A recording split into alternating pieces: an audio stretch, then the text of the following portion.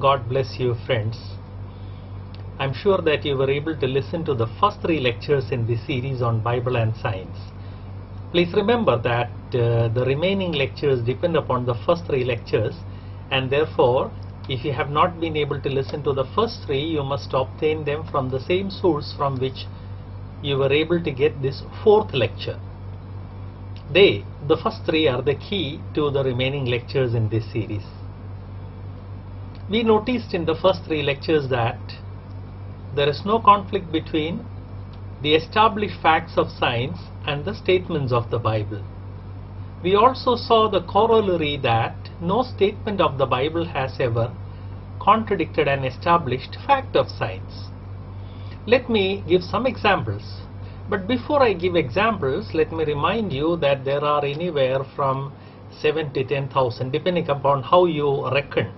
There are 7 to 10,000 references in the Bible related to the world of science, and surprisingly, not surprising for those who already believe in the Bible, but definitely surprising to those who would like to question the Bible, that none of these 10,000 references have ever questioned any fact of science, and nor has any fact of science contradicted any of these statements of the Bible.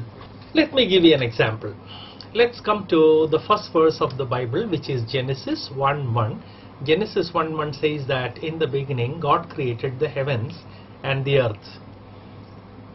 In other words, the universe has a very clear beginning in time.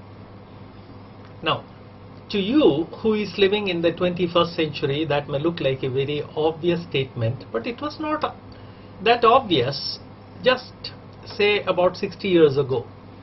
Even in 1930s, 40s and 50s, I'm talking about people in science, people used to consider the universe as eternal, no beginning, no end.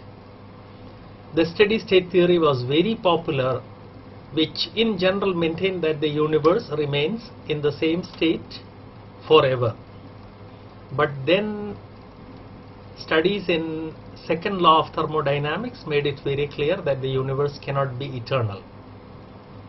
The universe, if it is left for an eternal amount of time, would eventually die what is known as the entropy death.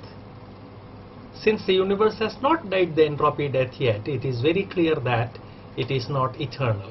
That is exactly what the Bible says. I would be interested in quoting from the Bible a number of verses from the Bible to remind you that these statements related to the world of science contain scientific insights which were given by the scriptures thousands of years before science actually discovered them. Take the example in Genesis. That came almost 3,000, 6,000 years before science firmly established that the universe has a beginning. There is no conflict between the established facts of science and statements of the Bible, and statements of the Bible have never contradicted an established fact of science. More lectures will be available in this series, and be sure to see them. God bless you.